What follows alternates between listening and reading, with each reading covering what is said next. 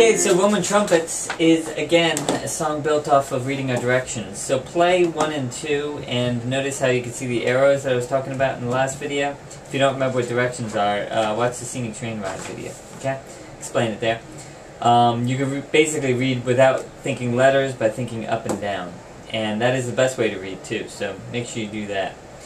So practice your exercises. Notice they have different hand positions, so use that. Keep that in mind. Draw your arrows to think your ups and downs, and we will do many exercises on getting you good at up and down. Okay, the Roman trumpets, use that in your song. You can tell when the notes are going down to the left. When they're going down, just go down on the piano, left.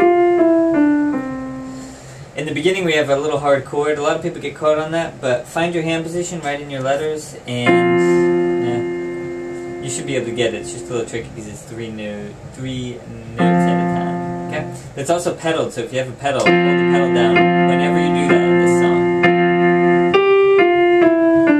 The next line's the same thing. Pedal.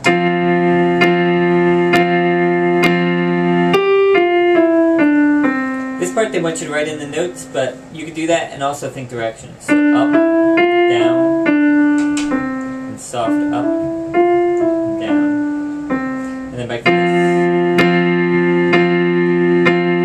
It ends with that chord too, so catching that. So you should practice that little thing at the end a couple times.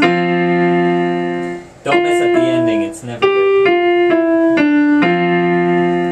Okay, so practice your endings always more so you get the nice clean ending. And the ending's actually the hardest part sometimes, so make sure you do that more than the easier parts.